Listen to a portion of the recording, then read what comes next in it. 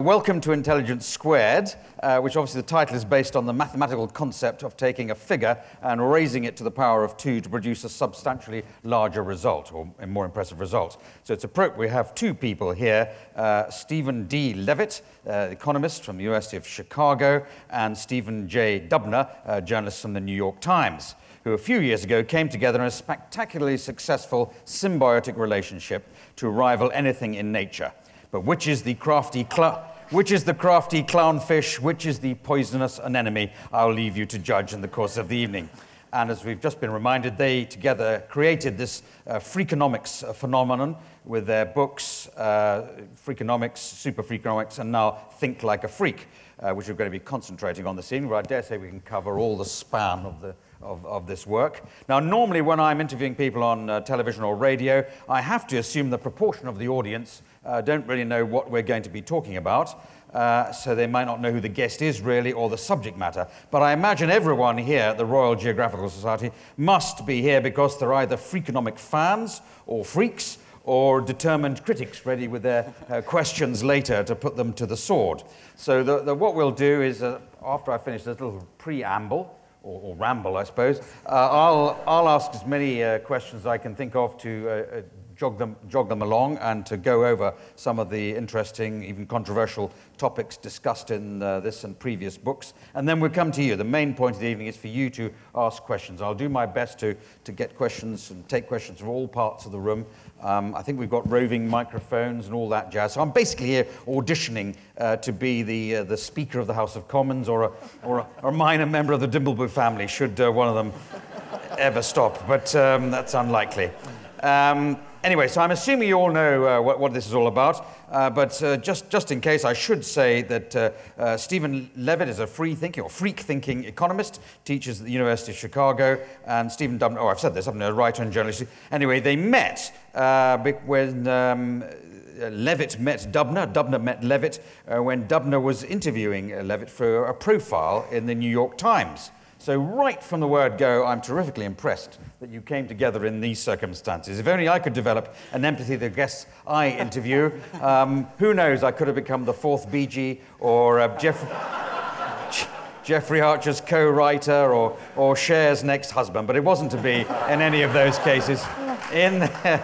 Just to take some of my failures. In their books, they've used economics to analyze subjects and problems out with the normal economic sphere, and also looked at areas of economics in a variety of different ways, sometimes flying in the face of conventional wisdom.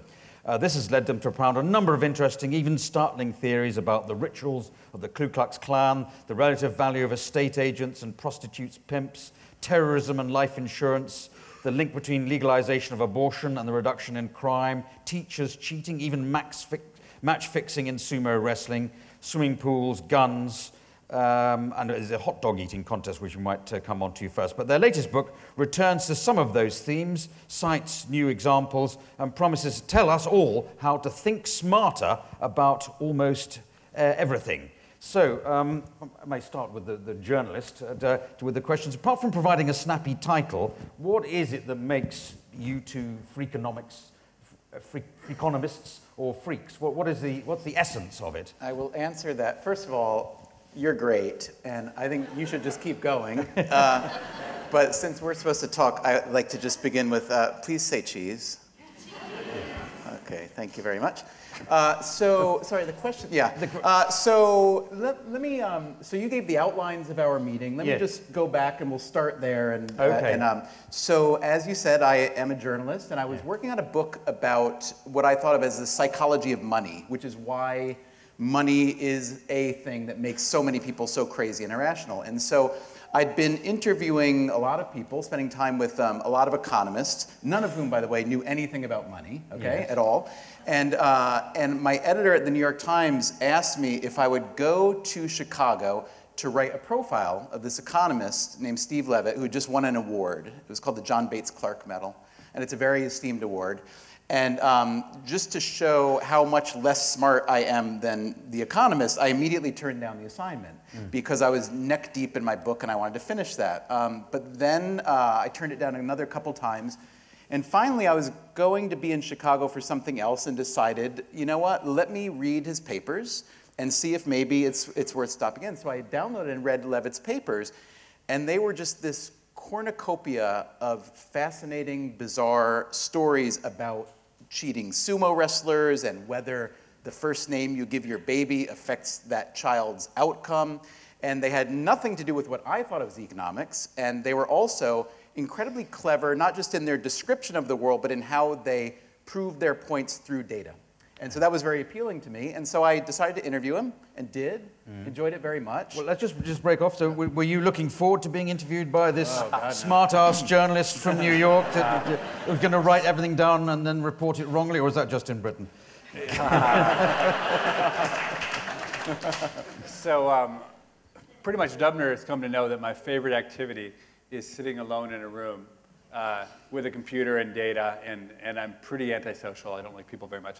And so the only reason that I was willing to do this interview with Dubner is that I have a rule. And the rule is that I like to make my mom happy. And my mom read the New York Times, and it makes my mom happy when she sees me in the New York Times.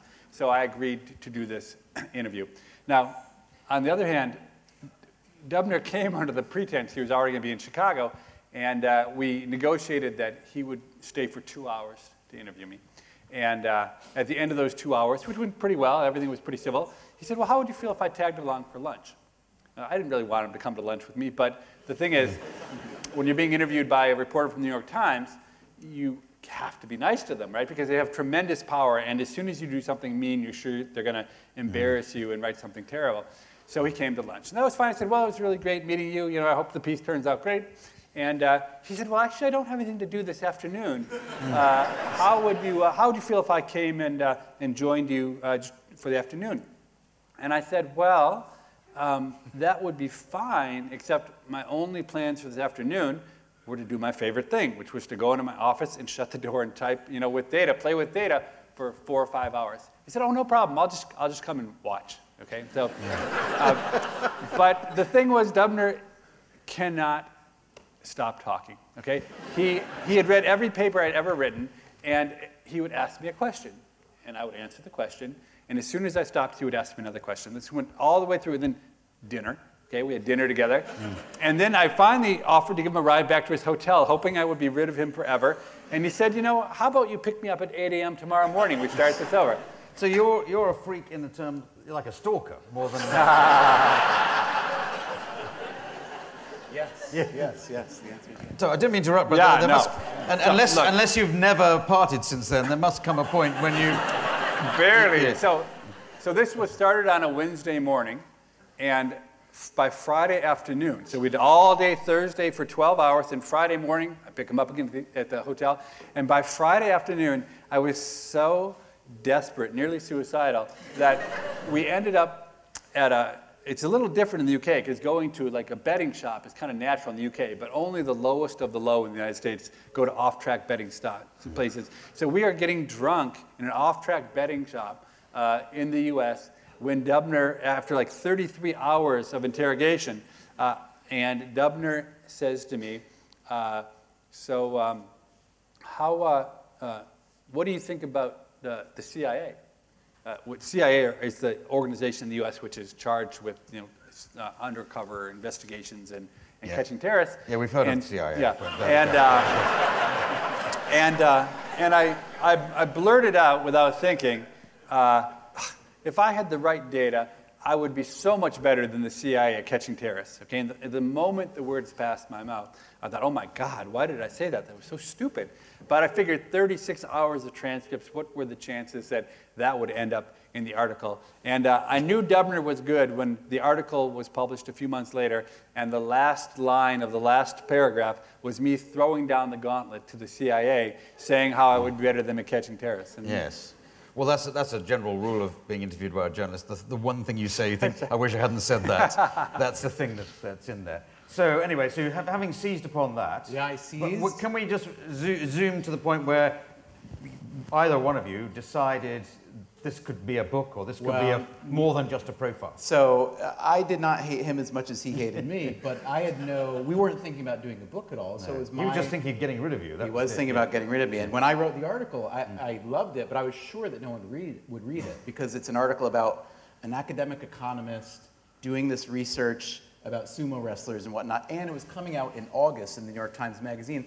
And the only articles they put in the magazine in August are the ones they want to bury, because people are at the beach, they're not going to be reading the magazine. So it's 8 pages about him in August, and I fully expected the article to be a total dud, which is what most things that most writers write turn out to be. There's the period right before a book or an article comes out that we writers call the lull before the lull. It's very, very quiet, then the piece comes out and it's still very quiet. And my fear was confirmed when the morning the article came out in the New York Times Magazine. My phone rang once, and it was Levitt's mom back in Minneapolis. She said, "I just wanted to thank you for treating my boy fair in the New York Times." And I thought that 3 months I just spent was the stupidest, biggest waste of time possible. But then, as it turns out, we were wrong because people were interested in a book. It took some cajoling, because Levitt had no interest in working with me on it, anything at all, right? So how does it work? Do you come up with all these brilliant analyses or ideas to look at, things to think about, and say, right, you're the journalist, write it up in a way that makes sense? Yeah, I mean, it's a mix. I mean, look, I couldn't in a million years write a book that any of you would want to read. And that's what I told the publishers when they first came and said, hey, you know, Dubner has written about you, you should write a book. And what I said was, well, go to my webpage and read a handful of my academic articles, which get about, I don't know, 100 downloads a year each, and then come back if you really think you want me to write a popular book. And I will say none of the publishers did come back after I told them that. But then somebody came up with the idea that we should write this book together. And I wasn't very excited about it. Dubner wasn't very excited about it. But one thing that we did come to realize is that there was a commonality that we shared, which is that basically for enough money, either of us would do anything. And then we got, you know, and it turned out, you know, the publishers were willing to give us enough money. But then the key thing, I mean, really a critical moment in the relationship was deciding how to split the money, right? We had gotten the sum, but we'd never talked about a split. And it was really, everything kind of hung in the balance, because if you've ever been, say, divorced and had to argue about a zero-sum game of how to split up the assets, you know how contentious it can be. And so Dubner called me on the phone a little bit hesitant, and he said, well, you know, I just wanted to talk about the split. I said, okay. And he said, I'm thinking that we should maybe split the money 60-40. And I said, well, I was actually thinking 2/3, 1/3. And he's kind of quiet, and he said, well, I guess we're not going to be able to do the book then, because there's no way I can do this book for just 1/3 of the pie. And I said, oh, actually, I was thinking 2/3 for you and 1/3 for me. And he said, oh, I was thinking 60% for you and 40 for me. So we settled on 50-50, and we've actually, there's been a really good good tone for the relationship. All right. Well, look, I think we've covered you coming together. It's a very romantic story. It feels more like a rom-com than anything else. So you didn't like each other at first, then you fell in love, and then anyway, that's fine. So let's come to this latest book, and we can go back to some of those other more serious examples that you've covered before. But writing this book, this one, you're telling us that we've read your previous books maybe, and we can now think like a freak. And people can apply these theories, your theory, his theory, in others. So one example you give, and it's on the cover, so it's a good one to start with, is somebody you feel thought like a freak in order to win a hot dog eating contest. So explain how that works and how you can think like a freak and win a hot dog eating contest. Do you want this one? Or sure. Yeah, I'll take it. So let's imagine that you're a broke college student, which is the situation that this fellow named Kobe, a Japanese college student, was in. And his girlfriend signed him up for this televised eating contest on TV. And he was kind of horrified because he's a slight guy and not gluttonous at all, but it was worth $5,000 if he could win. So he decided to enter it, and he strategized a little bit. We won't get into that detail right now, but he ended up winning his first amateur contest, and then decided that because he could win as an amateur eater, he should turn pro. And that this field of competitive eating was where his future lay. What do you make as a pro hot dog eater? I mean, obviously You make a lot of pounds, and you get plenty to eat, but do you make, is it sponsored? There are appearance fees, just as the best golfers will get an appearance fee, right? Yeah. Or maybe you yourself might, I'm just inferring, might gain an appearance fee just for showing up and looking handsome. He could show up to just eat. Just showing up in my case. Exactly. So he decided that he would train for what is the ultimate, the kind of the Super Bowl of competitive eating, which is the Coney Island, Nathan's famous 4th of July hot dog eating contest in New York City, where the existing world record at the time, this had been going on for about 40 years, the existing world record was 25 1/8 hot dogs and buns in 12 minutes. So just imagine the volume and what that is. And most of the former champions were these big, hulking guys who would starve themselves for a few days and then take the pile and just glomp, glomp, glomp, wash it down, swallow, and do it so. So he began to study the past competitors. And he quickly came to the realization that just because they all ate in the same way from each other and in the same way that the same style as you would eat every day, that was not necessarily the best way to eat. So we thought, what if I experiment and try some different things? So first thing he did was very simple. I'll pick up a hot dog. Instead of eating it with 2 hands, feeding it like this, what if I could break the hot dog in half and then have 2 hands to feed it, and it will do some of the work that my jaw is doing. So this maneuver would over time come to be known as the Solomon method, after King Solomon in the Bible, who threatened to cut the baby in 2 pieces, right? So he did the Solomon, then he starts to eat the dog and bun, and he realizes that eating dog and bun together, there's a density conflict, right? One is very dense and salty and slick, and the other is big and airy. So he thought, what if I separate them? And he does this, and now he finds he can just kind of slurp the hot dog down.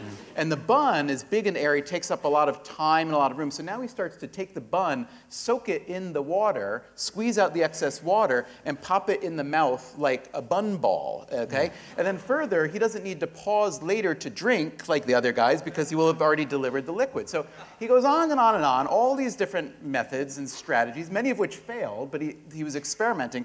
He gets to Coney Island, and in his first ever real hot dog eating contest, he goes out, and as I said, the world record was 25 1/8.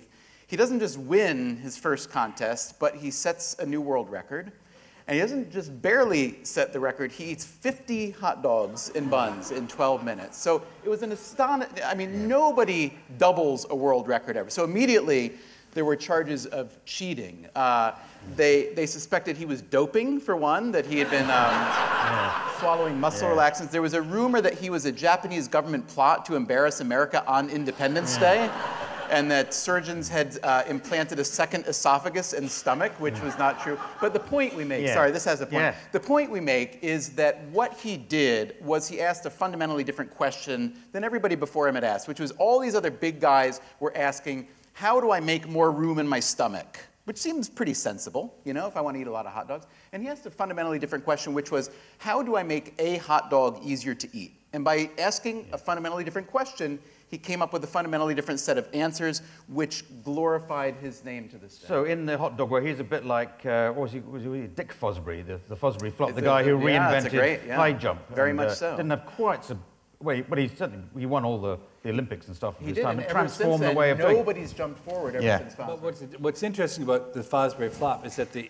having talked to a pretty good high jumper once, the difference between the old way of doing it and his way of doing it was like a 3 or 4 or 5% different. It was not. It was a tiny bit better, but not radically at all. In fact, there's some people who actually still go at it the other way. That's, I mean, obviously, in some sense, people cared more about the high jump than they did about eating hot dogs. But, yes, I think. But the transformation that he made, I mean, it was.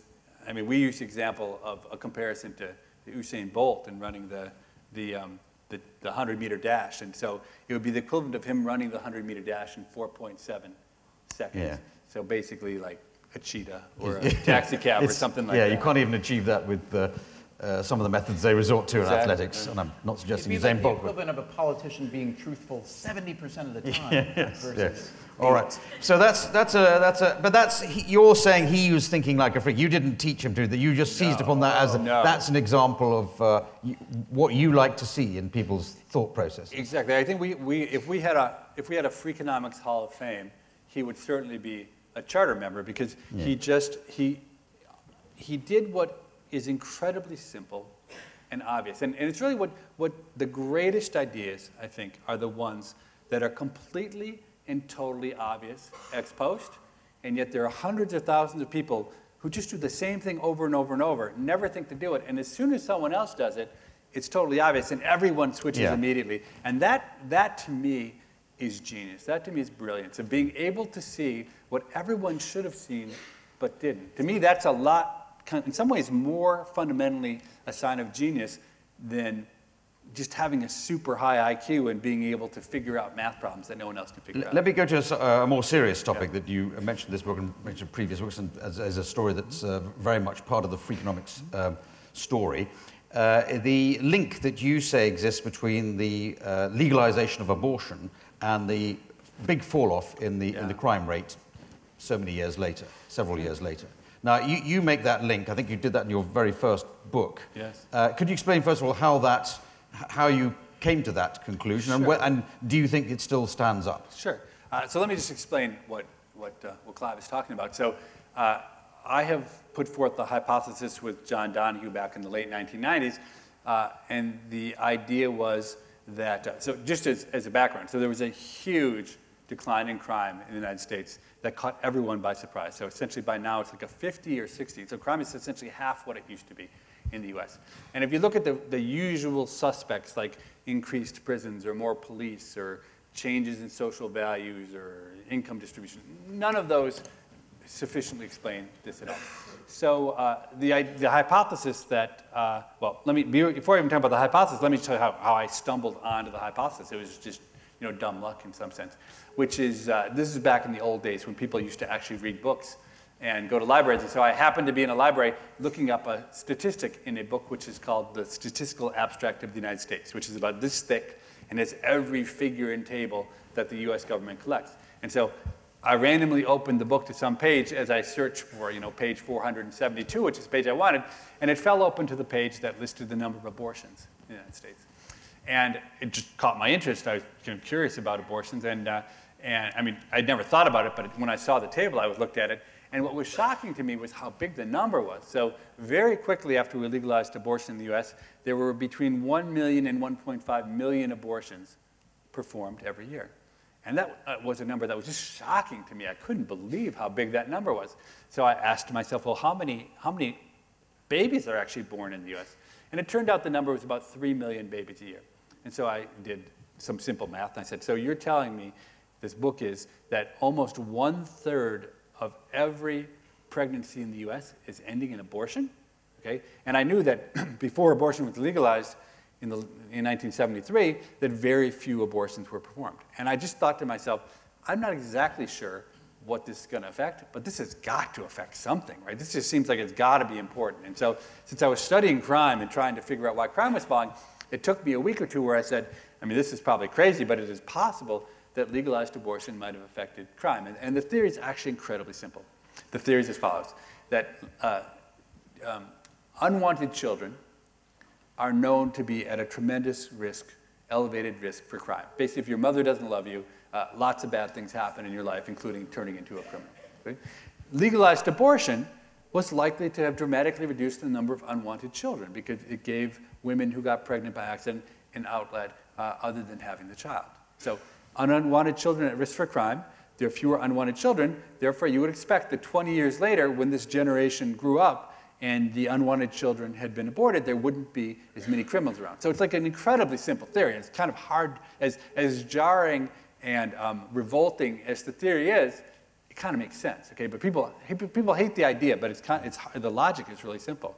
So then we went to the data, and John Donahue and I, and in the data, I think very clearly using what we call a kind of a collage of data approach, so a bunch of different sources to identify this sort of patterns in the data, it really looks to be important. And by our best estimates, maybe 1/3 to 1/2 of all of this incredible decline in crime that happened in America was triggered by the legalization of abortion. And it was maybe one of the most unpopular hypotheses ever put forth. It's unpopular because it's startling, but it's also other academics have subjected a lot of criticism to say it's not necessarily true. They challenge your methodology. And of course, it's quite a hard thing to prove one way or the other, because it could, supposing it was something else causing this. Like, I mean, just to take a random example that I'm aware of, and I've no idea how true it might be. Some people say not having lead in the petrol has improved our brain development, and that might be, because crime is falling in this country as well as America, and of course it could in both cases be due to the legalization of abortion, but it might be something else altogether. Yeah, absolutely. I mean, so on the lead, so I have to admit, long before the current round of lead crime research, I looked at that as well. So my view was that that wasn't actually true. That when I looked at the data carefully, it's not right. It's a discussion for a different time and day, but I actually think that that's an extremely plausible hypothesis, because there's a link between lead exposure and lower IQ, and low IQ is a strong predictor of crime. It just turns out that I'll spend 15 seconds trying to debunk this other theory, which is, it's kind of interesting, but lead is so heavy, it turns out, that, and really lead only comes from gasoline, that there is lead in paint, but it's not really important. But lead comes from gasoline, but the lead in the gasoline is so heavy that it gets put up in the air, but it's so heavy that it can only float like 50 or 100 yards. So basically, if you grew up, meters, 1,500, you use meters, right? Yeah, we 1,500 meters. understand yards. All right, so fine. But, so basically, if you grew up in the 1960s or 70s next to a freeway, you probably turned into a criminal. Because it is true that the lead density around freeways would have knocked probably 10 or 20 points off of your IQ by virtue of it. Okay, but in general, for 99.5% of the population, it probably didn't have any effect whatsoever. And when you look at the data, you can't find it. But so there certainly have, believe me, there have been so many critics. I believe that we've given out our data on abortion and crime to maybe 500 different researchers who wanted to test it. And it's really embarrassing to say, but we did in table 10 of our paper, the academic paper, we made a mistake. And I'm so regretful of that mistake, because although it wasn't really important to the results, it's kind of like, I don't know if people are following this debate on Piketty's Capitol. Now there's like FT is saying that he made a mistake. And like, when you make a mistake, even in one very small part, then everyone for the rest of time assumes that you made a mistake and everything was totally wrong. But I would say, I mean, look, I'm not a very credible source on this topic, but I'm going to say that I think my stuff has stood the test of time. But I do really think, actually, that the evidence we've seen has been pretty supportive. And let me say one last thing, which is maybe a little too geeky that this audience doesn't care, but it actually turns out that there's something very specific about the abortion problem, which makes it easier to know whether our thesis is true than otherwise would be the case. And that is that, we have a very peculiar thesis, which is that something happens in the world, okay? And then it's not for another 18 or 20 years that thing has any real impact on society. And so what we have is, so for instance, what we have in the US is that after abortion was legalized, some states, abortion became very easy to get. In other states, although de jure, although the law said you could get an abortion, nobody provided abortions. So in the state of North Dakota, there was exactly one legal abortion provided in the first couple years. Okay, so you have a set of states where it's legal everywhere, but in some states there are lots of abortions. Other states sort of control groups to work with. And so what you see is for the next 18 years, the crime patterns in these two sets of states exactly mirror each other.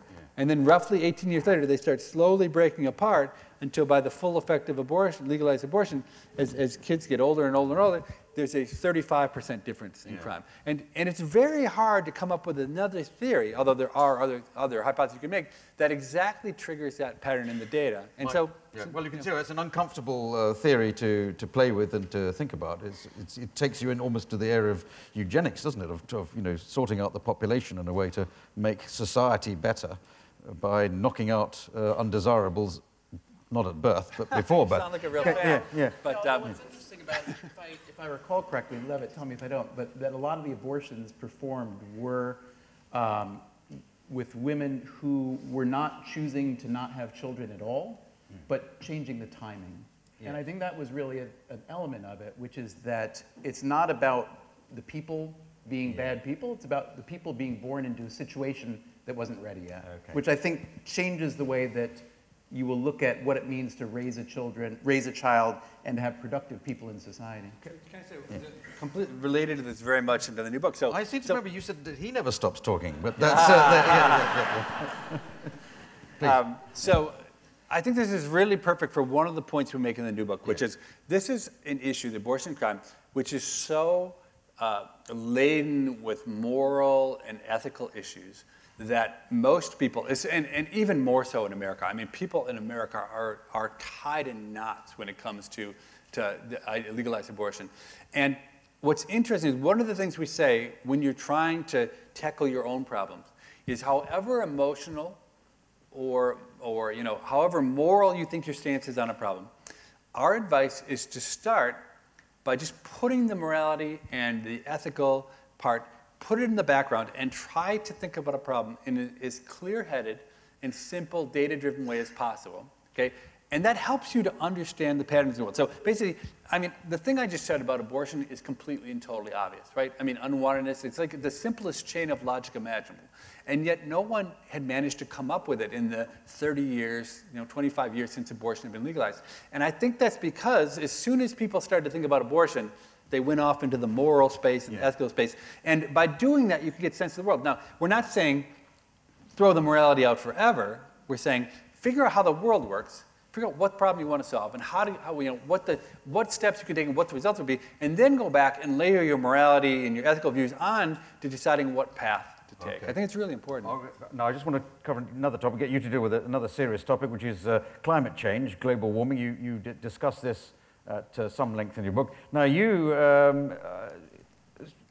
endorse, as it were, or discuss a possible solution to global warming, which is a particularly freaky one. Have I said enough about that to nudge you into telling us what that is? Or? You have indeed. So you're picking all the fun topics tonight. I see abortion and climate change. So let me frame what we were trying to accomplish. This was in our second book, SuperFreakonomics, where we basically looked at the situation of climate change and posed it a different kind of question, kind of like Kobe, around the issue, and said, if climate change is indeed a grave danger, then what should you do about it? Okay? So the if is, for now, unanswerable. There's a lot of uncertainty. But let's assume that it will be a grave danger. What do you do about it?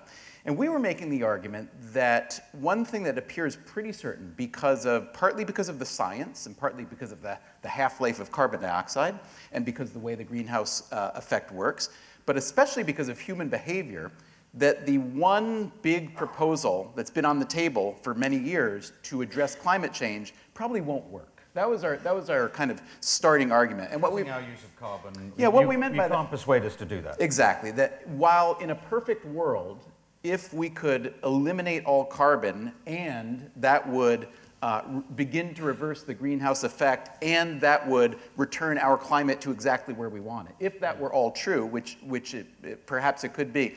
The fact is that you need to get about 7 billion people to kind of voluntarily or by price agree to do something that is opposite what they want to be doing. Yeah. So we said, since that's going to be so very difficult, what if we could talk about alternative options if indeed climate change becomes exceedingly dangerous? Yeah. And then we brought up a kind of suite of ideas, suite with an SU, that are all under the umbrella of what's called geoengineering, the very name of which makes people recoil a lot like some people recoil the minute you bring abortion into a topic. And so these involve manipulating, in some ways very gentle and in some ways not as gentle, the climate to produce a temperature under which we can all live. The irony is that many people who recoil at the idea of intentionally manipulating the environment in any way fail to acknowledge that the reason that we think we are where we are is because we have intentionally manipulated the environment in a grave way. But you sort of touch on the fact that having lots of windmills might not work particularly well. It might one day, but not solar panels. Don't right. But so I want to just force you on to but what's the solution that you, as it were, endorse or think's worth investigating? Right. So there were two major solutions, one of which is less crazy than the other. You want the more crazy one first or the less crazy one first? That's less of a crazy one I was aiming for, but you want the crazy one? Well, to illustrate the freakishness of your Freakonomics. So do you all know, Munch painted many versions of The Scream, which I'm sure you've all seen at least a few of, right?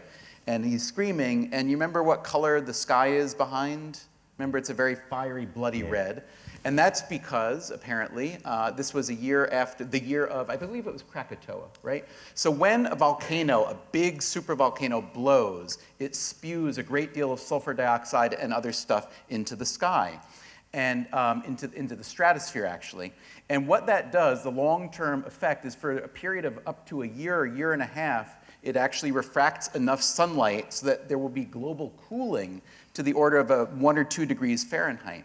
So if that is desirable, not saying it is, but if it is, so let's say that the Earth begins to get habitually much too warm, what would happen if some mad scientists, who we happen to know a few of, and we wrote about, could replicate that big volcano, except rather than depending on a volcano to blow up at just the right time in just the right place, what if they could replicate that with science by, let's imagine, stringing up a fire hose to the stratosphere and outfitting it with very lovely high-tech nozzles that would spray a fine mist of sulfur dioxide, or maybe it's even water, because there are a lot of chemicals that can produce the greenhouse effect and refract some sunlight. How big is this hose pipe? How tall is this going to be? Are we talking 100 honestly, yards, a mile? No. Several kilometers. I forget Several the number kilometers. now. So yeah, a few miles up in the sky.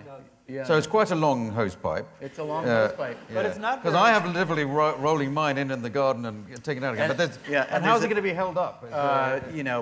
Balloons, weight-bearing balloons. So, and it would be pumped by the kind of pumps that are in a swimming pool. Now, the key thing is, let's just pretend for a minute that this were viable, which the scientists believe it is, but let's pretend it's viable scientifically. Politically, it immediately becomes, okay, how many hoses are there? And is it Putin with his hand on the thermometer? Or is it Obama? Or was it Hugo Chavez at one point? You know, these are the kind of people. So depending on the price of oil, heating oil, and the price of a lot of other things, you might have great disputes. So the governance is an entirely different discussion. The morality is a different one. But it is the concept of thinking different or freakishly, which is if the proposed solution on the table, while morally delicious, like let's not use carbon, is practically impossible, might there be alternative solutions to consider? That's the idea. So when you stray into these other areas of discussion, do you ever worry that you're getting into areas that you don't know enough about to be able to deal with as an economist? Yeah. So we never ever try to pretend we know stuff we don't know, and we know nothing about climate science, and none of the arguments we made were really predicated on understanding very much about climate science. What we really did, to put it in kind of Colby terms, what Colby the eater said is, you know, instead of, like Dubner said, instead of trying to make my stomach big, I'm kind of eat each hot dog fast. And it turned out that wasn't the mistake. We just kind of took the issue of global warming, and we said the issue isn't, you know, how to have less carbon, which is right. Basically, everyone frames it. How do we reduce greenhouse gases? We just took a really simple view of the world, which is, if the Earth's too hot, what's the cheapest, fastest way to cool it down? Okay, which is a question which isn't really about, you know. So then we go to the scientists and look at the published record on it. So what we added there, I think, was really a different worldview. And again, it was so critical to step back from the morality, because the arguments about climate change are so laden with morality, how we have ruined the Earth for the future, which is, you know, probably true. Okay, that's fine, but it doesn't help you necessarily to have a lot of guilt about it. If the real, I mean, so here's my view. You've still got to find a solution. You find the solution, and maybe you don't even, maybe we're not ready yet, as citizens of the globe, to actually start shooting sulfur dioxide into the atmosphere. Okay, but I kind of think of it this way: to carry out a small-scale experiment where we put sulfur dioxide in small quantities up there and we measure what happens, in order to know how reactive it is and how effective it is, would pose no risk to humankind or the planet. Okay? It would cost almost nothing. It would cost, you know, this whole plan per year would cost, I don't know, I think a couple $100 million, as opposed to the price tag on carbon, you know, which is like, you know, $1 trillion or something every year. And basically, why not figure out whether we have options for, say, when the Greenland ice shelf starts to just float away into the oceans and we have complete world catastrophe on our hands. Why wait until that moment to progress science? But that's exactly the attitude that has happened. And the scientists who have published these articles have been completely unable to be funded by any government. Government terrified of doing it. In fact, one of the few people who've been willing to fund this stuff at all, but he did it really quite secretly, was Bill Gates, because Bill Gates thought the science made sense, but he didn't want any attention for funding these geoengineering experiments because he was afraid people wouldn't like him. I suppose once you start doing that, you're then in control of the climate in a very direct way. You're turning it on and off, and people have different views about how hot or cold they want it to be. I mean, it's completely amazing that anybody with $100 million can choose the temperature of the Earth right now. Okay? I mean, that's just a fact of life. And there's really no internet. So another way we didn't talk about, which I don't think there's any international law that could stop someone from doing, is that if you, what was it, 10,000 dinghies? You needed 10. So basically, if you put 10,000 little solar-powered dinghies out into the ocean, and behind them, you had them spray up sea salt. Okay, that the sea salt will rise up and will form clouds. And clouds are more reflective than water. The ocean's very dark, so it absorbs the heat. You actually, with 10,000 degrees, it's estimated, could reduce, could return the temperature of Earth to pre-industrial levels. Oh. And I don't know how you can't stop a crazy guy, or a smart guy, or a guy who likes to have fun, from putting 10,000 dinghies out in the ocean and puttering around. Coordinate this, because if there's one guy with these 10,000 dinghies, another one with these hose exactly. No, it's exactly right. It's going to be. I'm going to go to questions from viewers. Just one thing I wanted to not exactly pick you up on, but just make a point in passing. Is you make the point that something like vaccination is not obvious when somebody first comes up with it. We're going to take a little bit of germ and put it in you, and then in a nearby page you say, of course, George Bernard Shaw was a great thinker and came up with hundreds and hundreds of ideas, as he himself claimed. But oddly enough, and I just wanted to make this point, he was a virulent opponent of vaccination throughout his very long life. And had he been listened to on that point as a sort of a somewhat unconventional thinker, we wouldn't have eliminated smallpox from the world. But, so, I mean, that's a great example of another thing we talk about. What's the word? I never remember that word. It's too long. Ultra-crepidarianism. So it's whatever the word is. You can look it up. It's in the book.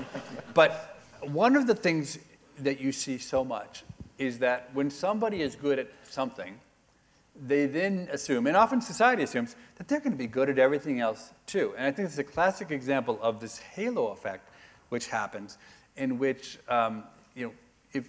in which expertise or genius is thought to be very transportable. And I think, Clive, that's what you accused us of about 5 minutes ago. And we tried to deny it was true. So we tried to say, no, we're actually just using the same stuff over and over. Well, it's a reasonable point, though. If you're an expert, as you are, on economics, then you're not necessarily going to understand all the ramifications of pumping sulfur dioxide into the air or a crime, necessarily, whatever. No, I think you're right. So I think the key fact is that I'm not even an expert in economics, right? So much less climate science.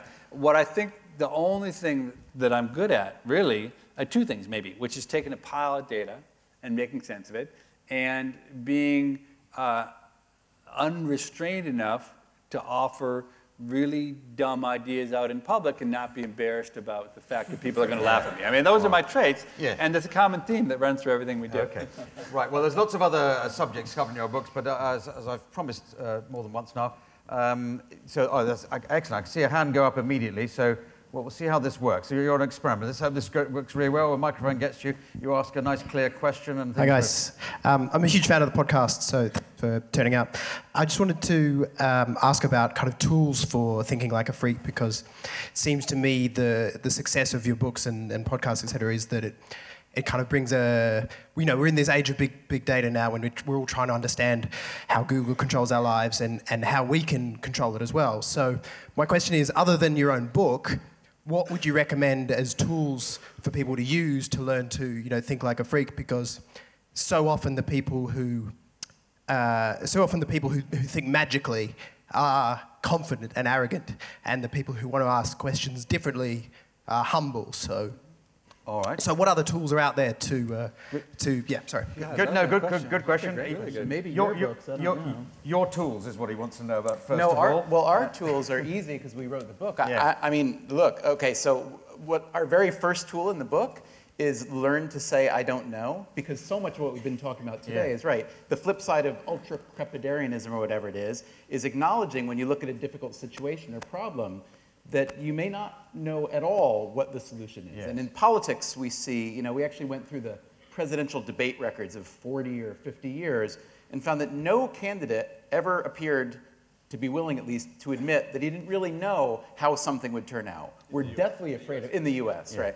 And on the media, you know, if you're the kind of person who would get on TV or radio and someone would ask you a very difficult question, and even a very difficult question, you would say, you know, I wish I knew the answer to that, but it's hard to say because of X, Y, Z. We'll try to find out. So we encourage people to take that as a first step, to admit what they don't know. But could you, just to interrupt, could a politician do that? Not America So, you know, or any other country. I think that is a great question. We argue that it would be a wonderful world if that were so. Yes. Honestly, I think the way the game is constructed, they would probably lose. And that's not really their fault. That's the way the incentives are set up. In terms of other tools beyond what we do, I love the question. I don't know the answer to your question, though.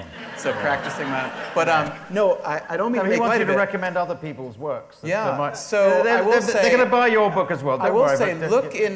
So we write. We have this unbelievably voluminous endnote section to all our books that I do for fun and just to have all the sources there. And no one has ever read an endnotes.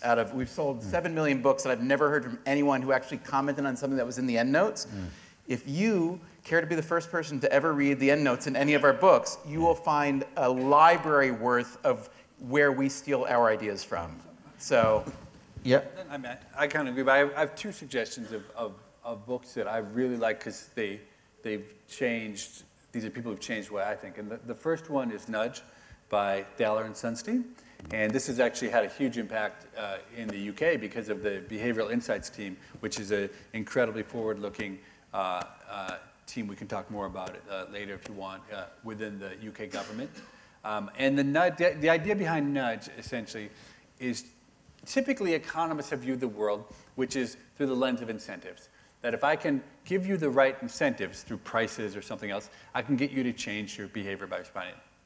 And Nudge is something which is more brought from psychology, which says people are busy, people are distracted, so if we just trick them, we can get them to do whatever we want. It's just a matter of taking advantage of their lack of attention. And so it's a great book with lots of examples, and it's an incredible toolkit to have if you want to change people's behavior.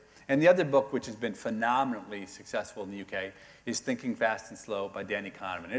Kahneman is the godfather of behavioral economics, which is the intersection of economics and psychology. And it's a tough read. So unlike Nudge, which is fun, I think the Kahneman book has been far more purchased than read. But look, you'll impress people just by having it in your shelf, even if you can't get through more than a few pages. But it's a pretty good book. You also mention your book sometimes Malcolm Gladwell with The Tipping Point and those sort of books, who does have a similar-ish kind of approach to some of the issues. Yeah, I love Malcolm Gladwell's books. I think they're great storytelling, but I think they fall into a different category because I really think those are storytelling books. I think they're not really ways of thinking. They're about entertaining and making. Basically, when you read Malcolm Gladwell's books, for the 6 hours it takes you to read it, you feel like you are the smartest person on the planet, and that is an incredible gift to give to someone. And when we're reading your books, we're supposed to think you too are the smartest. No, you're supposed to feel like you're also. Malcolm's really good. So when you read our books, you feel like the third or fourth smartest person on the planet. When you read Malcolm's, you really feel like the smartest. But okay. All right, good question. No longer than that, though. That was, an expansive question. Any more questions? So there's one right down here. Two down here. This is good. We're covering two parts of the room. Hello. I'm just wondering if there are any trends that you're seeing today where you think that there'll be a huge impact in the future. So for an example, one-child policy in China, or flu vaccines for everybody, or kids age 3 learning on the iPad, or something that'll have a massive impact 20 years down the line. So a bit like the abortion thing, which you for an example, yeah, identified. But seeing out in the future. What about did you ever look at the one-child policy in China to take that specific example? So I've thought about that a bit, and I don't know too much about China, but it is an incredibly radical social experiment, and it's changed so many things, and the attention that's given to individual children, and it's had a huge impact, of course, on the sex ratio, because right now, I don't know if there may be 120 boys born for every 100 girls, which already you can see the waves of men. Many men will never get married. Already the age gap between men and women has grown dramatically.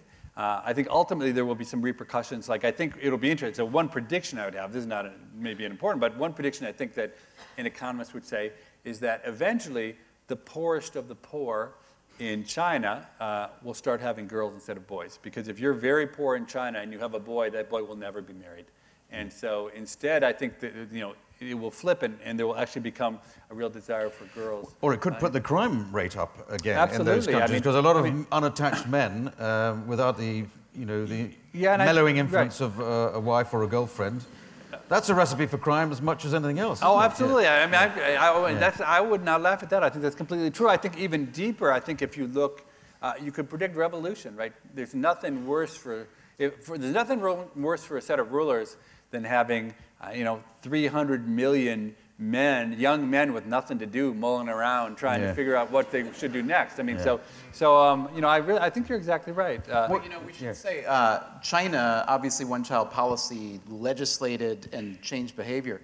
But throughout Asia, I mean, there are a lot of countries where son preference is so strong that the ratio is about the same as it is in China.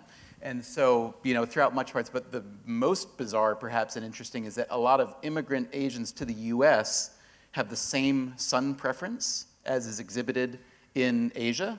So through selective abortion and other manipulations, you see a preference is so strong. So I think, in a way, the even bigger question than what becomes of the policy as it's acted out is, does the preference for sons change as labor markets and militaries and so on change? That's actually it was a fantastic question, and I think the ideas you embedded in it were really good. Because I myself, although I have no answer at all, I'm really curious to understand, as this generation of children that has grown up with screens 100% of the time. So my own children cannot entertain themselves for 15 seconds without an electronic equipment in front of them. And it's one of those things where I don't think anyone knows, but one could imagine that there are all sorts of ramifications related to, say, delaying gratification. So delaying gratification is an absolutely fundamental skill to adulthood, in the sense that many of the things we do, like education, you pay the cost and you make an investment now because of some future return. And so one could imagine, perhaps, that the ability to delay gratification will be negatively impacted by the availability of 200 TV channels and screens and all the time, which could, but I don't know anyone. I'm sure people are researching it. I have not, but that is a question that to me is really fascinating. We're getting a bit into sort of worry zone with some of these questions, but so just to sort of cheer it up a bit, there could also be the fact that people can link up with so much knowledge so quickly and so much information and data, which is your particular joy. This is from it's only 10 years ago, 20 years ago. It was you had to walk to a library. Now you're in the middle of the night, you can get stuff in seconds. Oh, absolutely.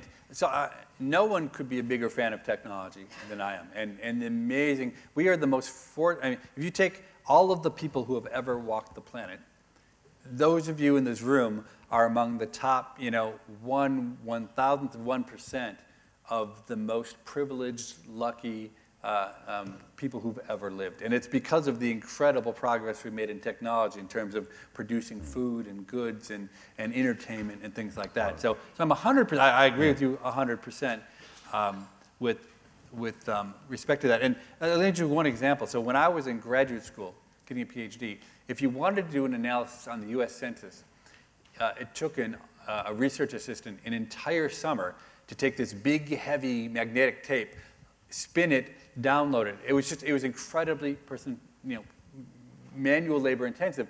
Now it takes you 10 seconds to go onto the web and do it. And it's funny because obviously that's great progress for mankind in terms of being able to have access to information. But I'll tell you, the professor who I did that for when I was a graduate student was really upset. He said, "This is the worst thing ever. It used to take a whole summer for a research assistant to do that. And I was the only one who had enough money to hire the research assistants to do it. Now everyone can do it. It's terrible. I don't have an advantage anymore in doing my research." Things move on. All right, so I haven't had a question from the balcony. Is anybody up there want to raise their hand? You're being a bit shy. These American authors expect... Oh, yes, sir. Stop berating you. So over there, oh, you've got to come, I'm sorry, you've got to walk, of course you're in the cheap seats. How about just shouting? See if we can do it like that. Up there, see down here, we bring the microphone to you. But, oh, No, don't shout. no, I've been told not to do that. God, everything Up there, they're in the steerage class. They have to walk to the microphone. It's like flying economy up there. It's just, I don't know if there's a price differential or just you arrived here late. Oh God, this question better be good now. I've had all this walk. I'd like to ask Stephen Levitt what his daily routine is.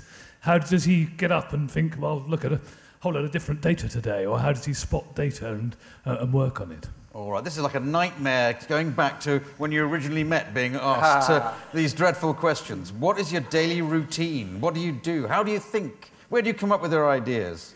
Yeah, so I mean, I wish I had an interesting answer to that question. So do I, actually.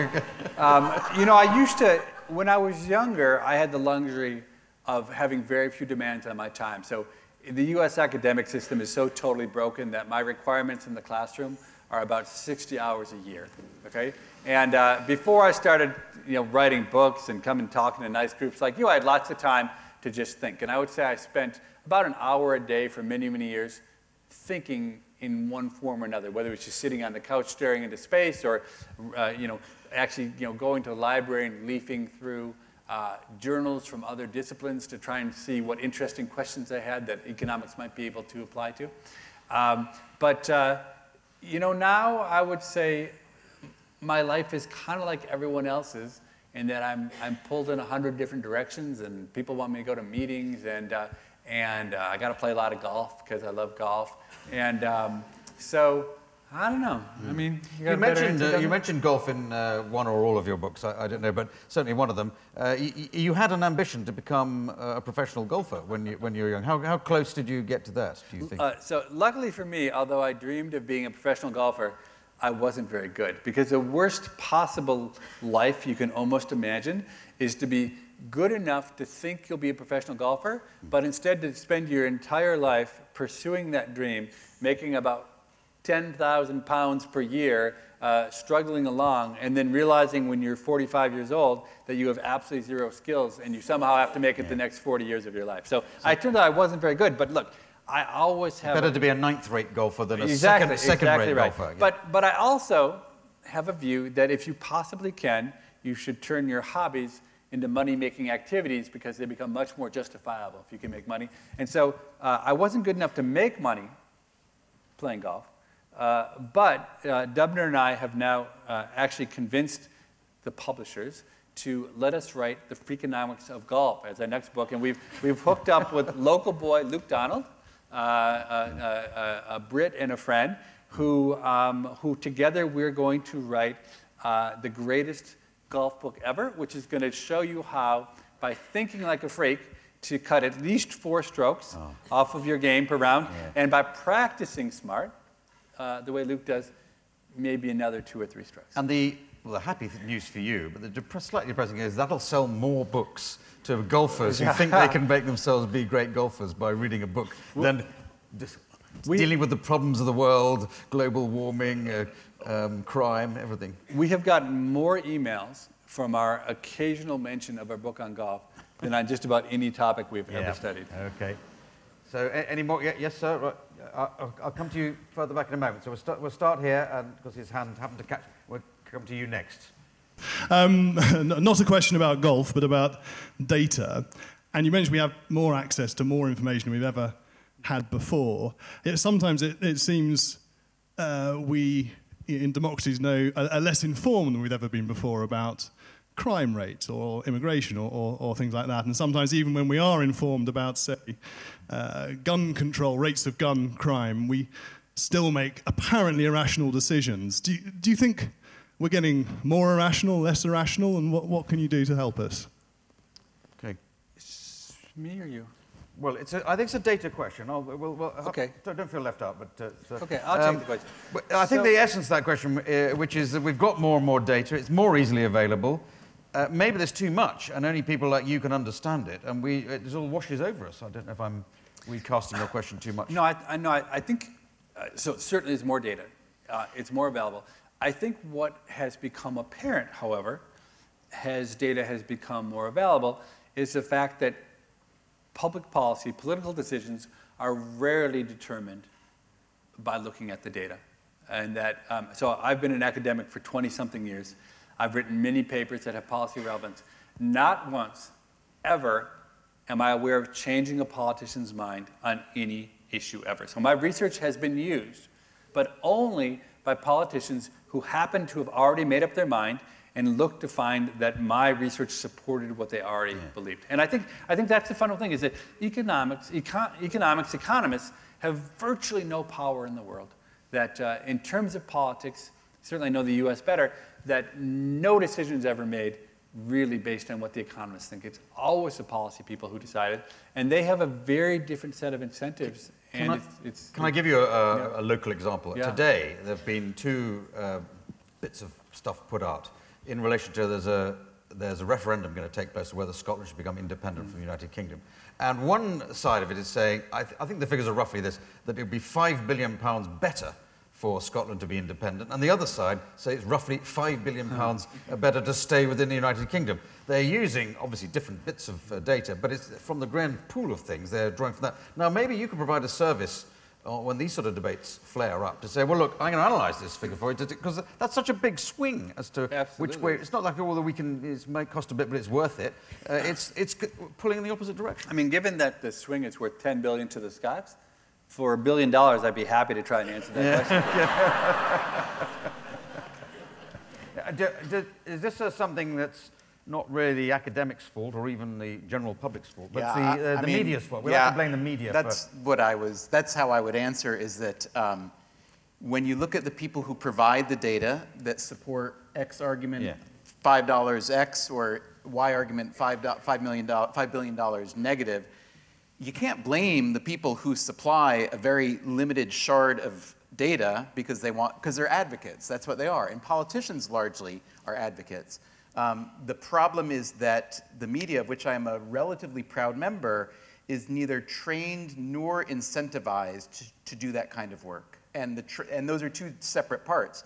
The training is you need to learn how to understand what you're looking at. You know, every day, if you're a TV producer or a print reporter, you'll get surveys coming across your desk that make an argument whose numbers look foolproof. But we're not trained to tear them apart and understand how reliable or polluted the data are. So I'll give for instance, let's say I want to ask you, show of hands, raise your hand if after you use a public toilet, you do not wash your hands, okay? Go ahead, hoist them high. Let's see what we have here. Right. So we see a hygiene rate of, 99.5%. As a matter of fact, I know that, I mean, you look to be a fairly hygienic group of people, but I know that probably about 30% of the men, at least, are lying to me, okay? And we know because there's actual data on this very question. And I gather some of, I'm not a Levitt, but even I can gather this data. I do this in airport restrooms. I carry a notebook, and after, if I need to use one, I'll linger at the sink and just mark down. And as it turns out, about 70% of the men who use a toilet after getting off a plane will wash their hands. The point is, if you bring the 30% of the non-washers in here and sit them among their friends, family, and so on, they're not going to declare their actual behavior either. So depending, if I'm the Centers for Disease Control and I see the data that you just told me, that you have 99.5% hand hygiene compliance, and I'm a journalist, I might very well run that article. The other part is that journalism, as much as we hate to admit it, is really market-driven. And journalism, every newspaper and every radio and TV outlet appeals to its audience. And we write in the new book a good bit about how the smarter a person is, the more likely they are to consume more information that supports their underlying biases, rather than seek out information that might challenge what they know. So you see a bunch of brilliant people who consume media that will confirm what they already know. They become more confident that what they already know is right, and have ad nauseum arguments with each other across the aisle, which produce absolutely nothing. All right, there was a question there. I think it was a female hand. I'm just, so this microphone should go there. Is it attached to a female? Well, I haven't got the data on that yet, but I'm prepared to do some in-depth research later. So let's... I am female. Sorry.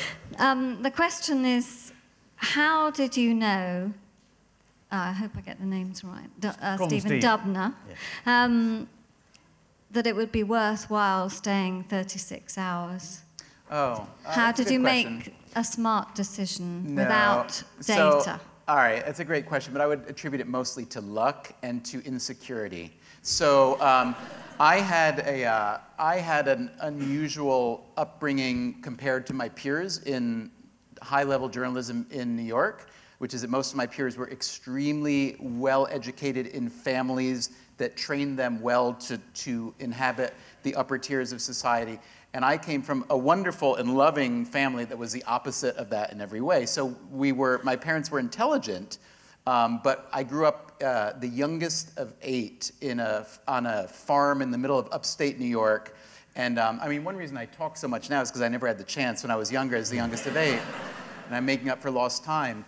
But so because I didn't really, so I had kind of middling schooling until I moved to New York. I was in a rock band.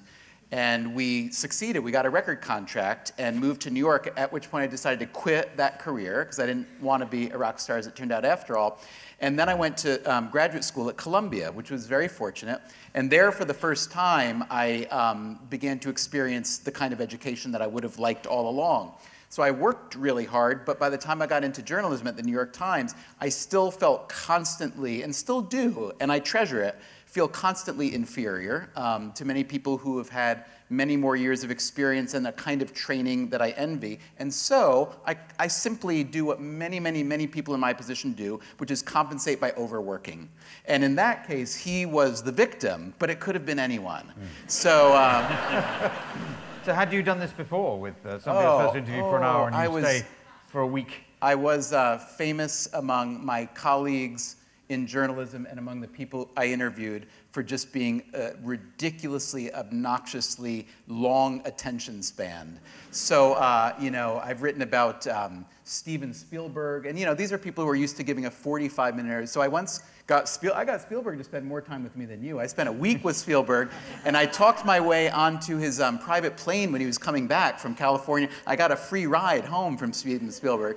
And I think just the key, really, to doing that, if any of you are writers or care to be writers, is just, you know, have a sincere appreciation for the person you're talking to and what they do. So like Levitt, the one thing I did that was smart was I really did read all his stuff so that it wasn't just idle chat or like, tell me about what you do, because that's not a question that elicits anything worthwhile. But you'll find that most people are narcissistic. I mean, we all are. And if you ask them to explain why they're so amazing, they're pretty happy to talk for a long time. Okay. There's a question there. The hand went up very quickly. Yes, excellent. I saw a hand up there, so I've got one to go to after that, please. So my question is it's not, and it's probably for both of you, because I think you'll both have a different take on it, which is, I'm not going to say it's easy to look at past Freak, but it's certainly easier. You can do sort of regression and correlation analysis and things like that and come up with a clever outcome. What I'm curious about is, in your current research, are there any characteristics of a future Freak idea that either of you think are absolutely essential for you to claim that as something with tremendous provenance? Characteristics of an idea that we wish to claim? Is that what you said? Please rephrase your question. Are there any? No, I'm sorry. I had bad schooling, like I told you. I'm sure others would have. Yeah. Future Freak. Are there any sort of certain character traits of a future Freak idea that give you certainty that this is something worth thinking about or indeed worth investigating further? Was that sort of new ideas on the boil, things you're going to be attempting to predict the future with? I know you counsel against trying to predict too much the future. Yeah. I mean, I'll give a quick answer to that, which is that predicting the future is so difficult, and it's so much easier to take the past and dissect the past. And so I'm never certain. You talked about being certain. Never certain at all that anything we do will be very good predictive. But I mean, in essence, what I think you're saying is, how do we choose what to, how do we choose what to start working on? And in that regard, I'd say that there's a sort of mix of interest, of what actually interests us, and I think we put a real premium on doing things that are fun and things that catch our attention, whether or not we think other people will like it. And often data intensive is good. So if I'm looking for a problem, I want something that's fun, data intensive. It's great if it's important too, and that people will care about it. It's really, of all the things so that get me started on a project, I wander around doing nothing more sophisticated than when people say something to me. Almost always the first thing I do is I say, does that make any sense? In my head, I say, does what I just was told make any sense? And a lot of times, maybe 1 out of 10 times when someone spouts some kind of conventional wisdom, my internal kind of alarm bell goes off and I say, that doesn't really make any sense to me. And I really like to study those kind of questions where I think, the things that our mother told us are convenient and sound good but aren't really true. And I'd say maybe 1 time out of 10, the data might support my conjecture that things didn't make sense. So, so 1 out of 100 times that someone says something to me, maybe in the end it leads to something that's interesting. And it's kind of, my formula for trying to come up with what's. I want to move on. I want to try and get another couple of questions in. There was one up there, one down there. So start up in the balcony, please. When I was getting ready for work this morning, I heard little bits on Radio 4. And one was, how can England win on penalties if you think like a freak? Please tell us. All right. If how can England win more? You cover penalty kicks in your book. Are you asking how can England make more PKs or how can England actually win a match? Because that's a fundamentally different argument. Yeah. So, I don't first like of all, the analogy of PKs, by the way. It's a penalty kick. Okay, excuse me. We're English. It's football, not soccer. Okay, you asked your question. I think you've made your point. I think the underlying flavour of that question is you have assumed that you can tell us how to take penalty kicks, and you're an American. But you have a statistical approach to this. So first of all, just to be clear, this paper was written with someone from Monaco. Okay, so it's not a purely American take. Okay, it's French data. French data. So first of all, let me just offer. You're really playing to the crowd now. There's another piece of French data. Do you remember that? That will make them even angrier. We did in the illustrated edition of SuperFreakonomics, we did what we call lovingly the penis flag chart. You remember that?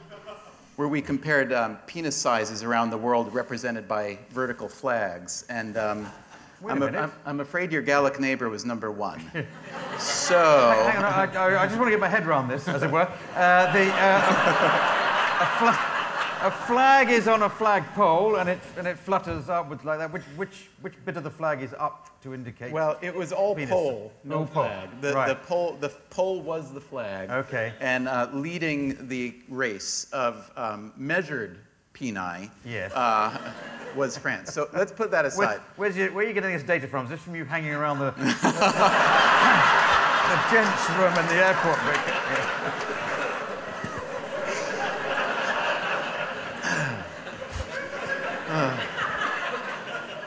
Back to football. Yeah. So let me just offer first my condolences to your country on the following grounds. First of all, I love your country very much, in part because you gave us unwittingly our independence from you. But then, but I love that you've given the world so much. I mean, we had a little bit in the first page of the new book about the Industrial Revolution, among many, many other things. So I love that you've invented all these fantastic games, soccer, cricket, tennis, and so on, but then you give them to the world, and then they beat the crap out of you, and now you're resentful. Well, you take the opposite approach, which is a much cleverer one, which you invent a game like American football, and no one nobody else wants plays to play.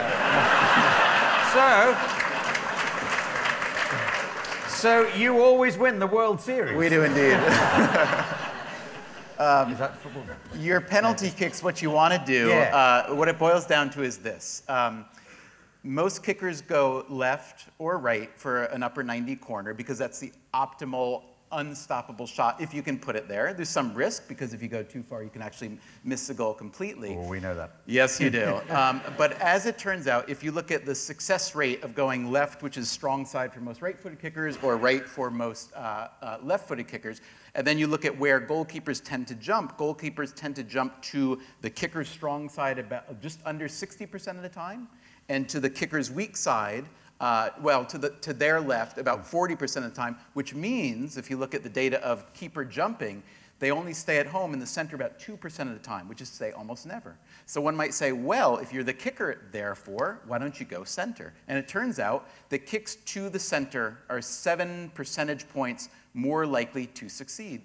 So we ask, well, why do so few people do it? The reason is, if you kick upper left or upper right, and the keeper makes a fantastic save, then he's a bigger hero than you, but you did nothing wrong. If, however, you kick center, and the keeper manages somehow to stop it with a leg or an arm, then you must relocate your family to avoid assassination. And so it's private incentives versus group incentives. And so if it gets to be that situation, you should collectively encourage your kickers to kick center. Problem being, however, the more we talk about this, the more likely a keeper is to think about the kickers going center, and then they'll stay there and everyone will weep. So, so what are we to conclude from this? We know statistically it's guaranteed to be the case that England would be involved in a penalty shootout in the World Cup. And almost certainly England will be eliminated by that process. But if they all kicked straight down the middle... It would be entertaining, if nothing else, yeah. I don't think... are America and England liable to be up against each other? I can't remember that bracket. I know we're seated. I think we're actually, I hate to say it, are we ahead of you? Maybe one slot behind. I think we're 14 FIFA ranking right now. So. If you go back to 1950, I know, America beat England memorably. Yeah, there was a question down here. A good question. By the way, does anyone know where Robert Green is today? Was that the keeper? The goalkeeper, yeah. Has he been heard from? Yeah. He was playing recently. I can't remember. Somebody will know. For a high school or something? Who is he playing for now? Queensborough Rangers, just been promoted from the Championship to the Premiership. So, good. So that's all right. Yeah. Okay. There was a question down there that I promised to come to. I know you've got. There was a question down there. No, have you gone away? Okay. Or maybe there was somebody stormed out. Maybe I just didn't get to his question time. So you get another go. Has thinking like a freak made you happy? Ooh, has thinking like a freak made you happy? Does knowing the world, is that a burden or an advantage? That's a great good question. Snappy question. Yeah, that's an all-purpose question for anybody in any circle. I'll be using that for the rest of my career. But So, has becoming Prime Minister made you happy? Being the lead singer of One Direction, has that made you happy? This is fantastic. I'm going to come up and give you a big hug afterwards. So, has it made you happy? Come on. You have to go around the world, look at your data, people find holes in it. Can't make you happy, surely. So, two things. One, you said understanding the world and thinking like a freak are two different things. So I understand that a few little tiny parts of the world, like baby names and cheating estate agents and things like that, I mean, I do. But in general, the world is still kind of a foggy mystery to me. But yeah, I'm super happy. I mean, I feel so lucky that these books have opened up the most amazing doors. And so the kinds of things I've been able to work on because of these books have been incredibly fun, and the people we get to meet. And I mean, one of the things we say in the book that we really encourage is like thinking like a child. And it's really easy to think like a child when you have 1,000 incredible opportunities laid out in front of you, and you make enough money from doing it that you don't worry about money, so you just do whatever is fun. So I think I'd say, other than while I'm doing book tours, I'm really happy. Do you still teach regular classes at the university? Or are your classes all to do with, hamburgers and penalty kicks, or do you do... Those are the regular courses. No, so I teach a regular PhD class, which is kind of how to... It's how to think. It's how to think about what makes a good, how to have a good career in academics. I just want to get you to answer that question briefly. So, has it made you happy? You look reasonably happy. I'm relatively happy, but I was relatively happy, So my thing is, I always wondered about the impact of money on a person's life, because if you grow up without a lot of money, then you get some, you see how that affects you. So I still, to this day, gain joy from going to a supermarket and buying what I want instead of what's affordable.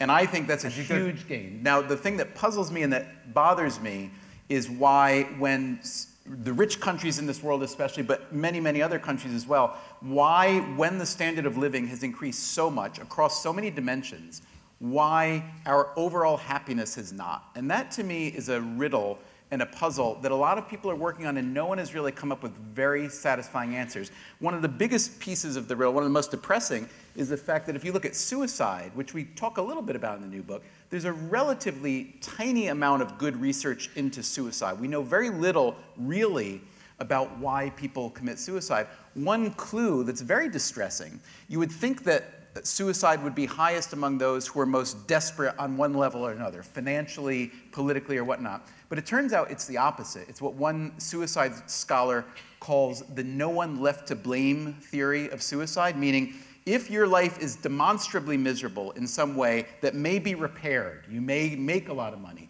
your political oppression may go away, then you have an optimism and a hope that does not lead to the kind of depression that leads to suicide. However, the highest suicide rates tend to be among the societies and the pockets of societies where well-being is the highest. And so that, to me, is a huge challenge to all of us, really, to try to understand better what does make us happy, or if we want a slightly less happy-sounding word, what makes us satisfied, what makes us derive the kind of pleasure that we think we should derive from having all this material wealth, all this relative prosperity.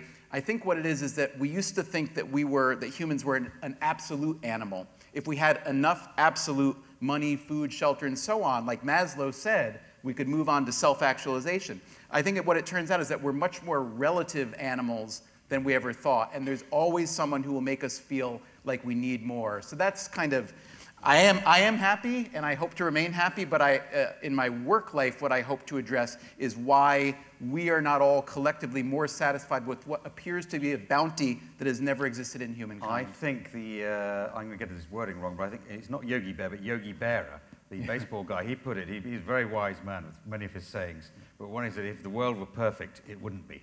Yeah. So if you get to a perfect world, I think he's put his finger on it. Look, we're running out of time. We've run out of time, in fact. So we've had lots of questions from the floor, but I just wanted to end with just asking you to include all the questions you've ever had, because you get a lot of correspondence, I know. So, best ever question? Yeah, the best ever question you've had emailed to you or written to you or sent in. Can you say what the question is and answer it? Sure. So I'll probably get in trouble for this, but let me do it anyway. So the most interesting email I think I ever got came to me out of the blue. And the woman wrote me and she said, "Dear Professor Levitt, I'm a high-priced call girl in the city of Chicago. And I understand from a mutual acquaintance of ours that you've begun collecting data on prostitutes in the city of Chicago. I have a Palm Pilot that has all of the information on all the clients I've ever served. Is that the kind of data that you're hoping to collect?"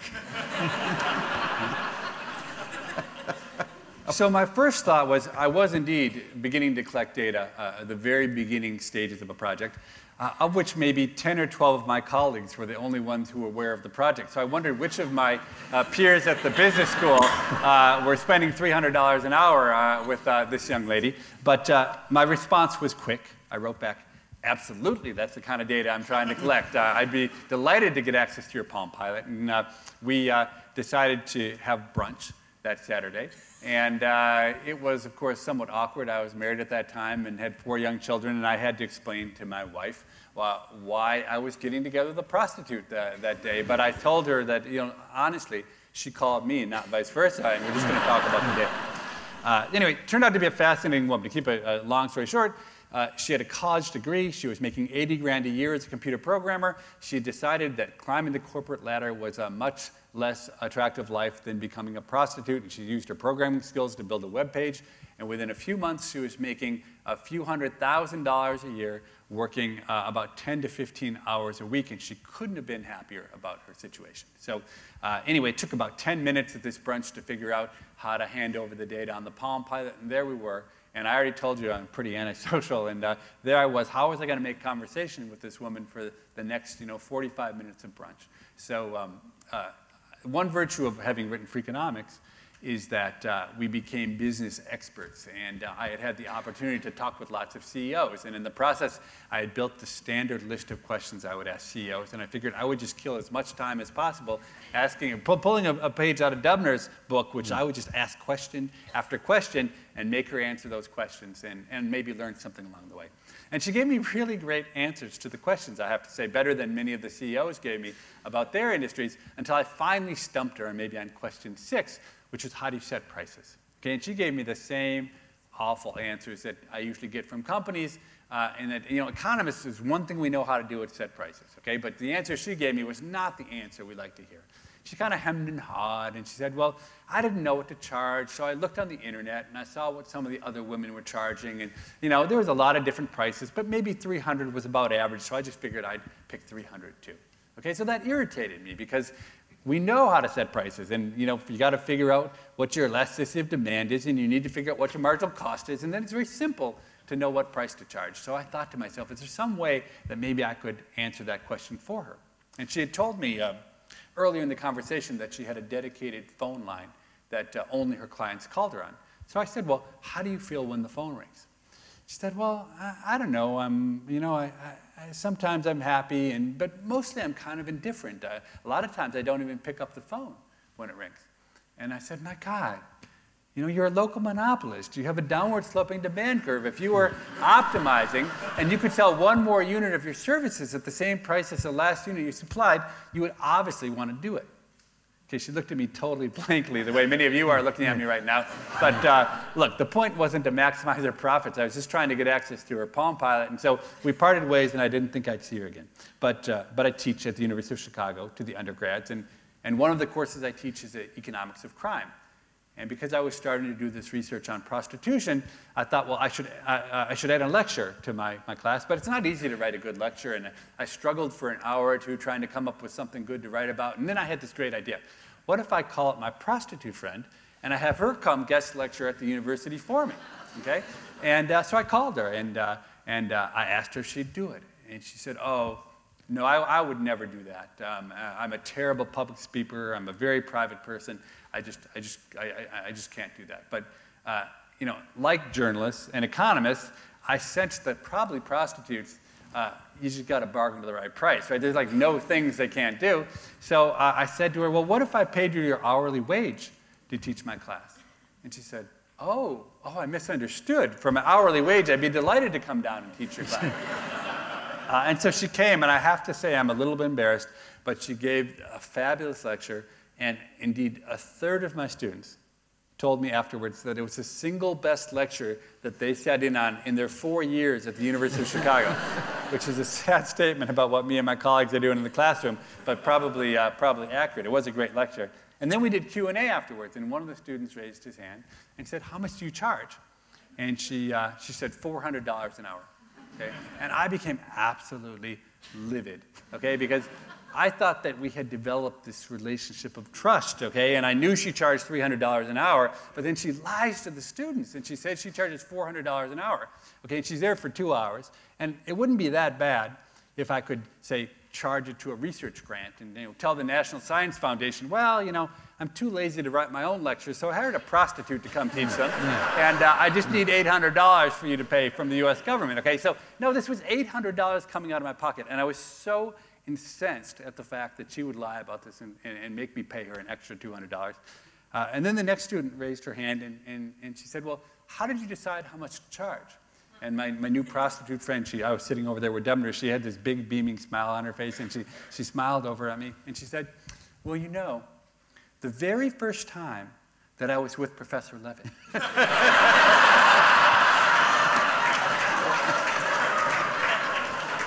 she said, the very first time that I was with Professor Levitt, he convinced me that my services were far more valuable than $300 I was charging. And I raised my price to $400 an hour, and I tell you, it's the best business decision I ever made. So, look, I don't know if anything we said today is going to be useful to any of you, but we promise you, you send prostitutes our way, and we have a big impact on the bottom line. Okay, well, that's the end. That's a very good note to end on. Well done, both of our Stephens, Levitt and Dubner. Well done, well done.